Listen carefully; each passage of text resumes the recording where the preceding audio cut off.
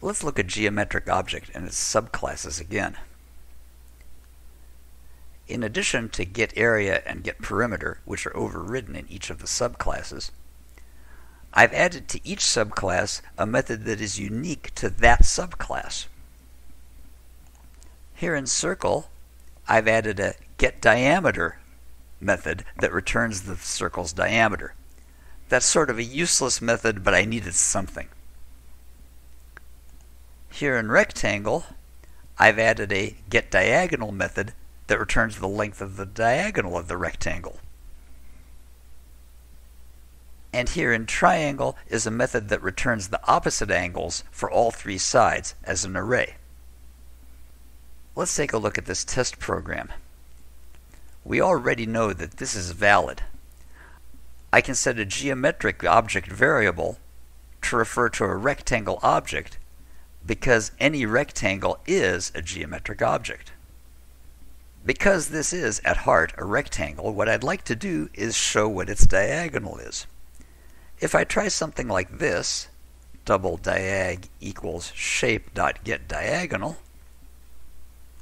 and then print the result, this will not compile properly. Because as far as the compiler is concerned, shape is a geometric object, and geometric objects don't have a getDiagonal method. To get around this problem, I can use a cast. I can say, shape is really a rectangle. I'm telling the compiler to treat shape as a rectangle, and rectangles do have a getDiagonal method. Now, when I compile, it's successful, and when I run it, I get the correct result. By the way, the outer parentheses in the cast are necessary to make the compile work correctly. Now let's look at this code.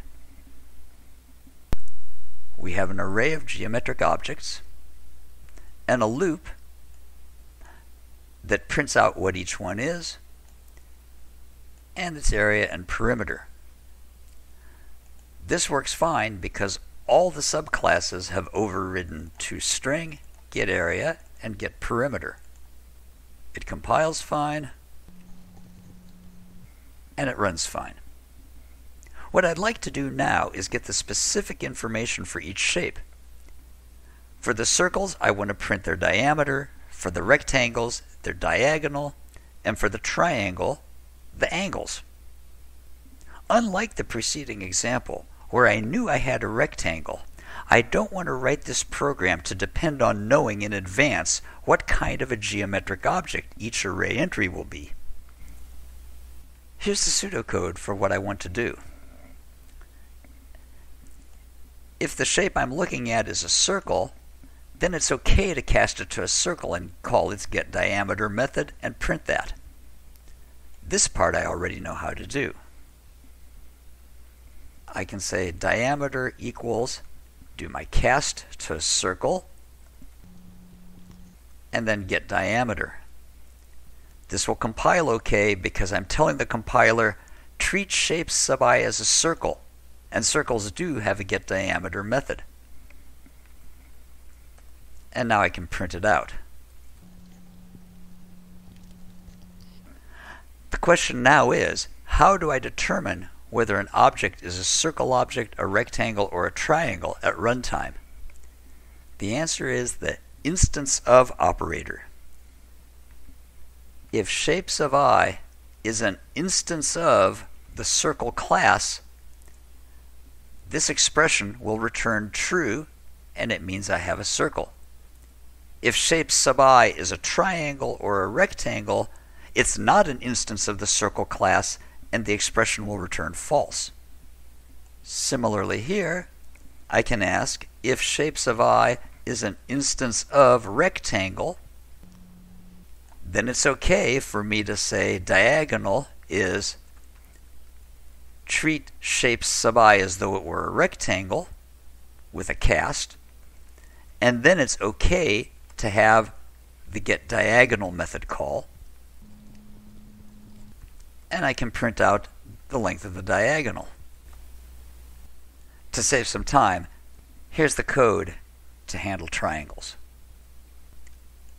Let's compile, and let's run.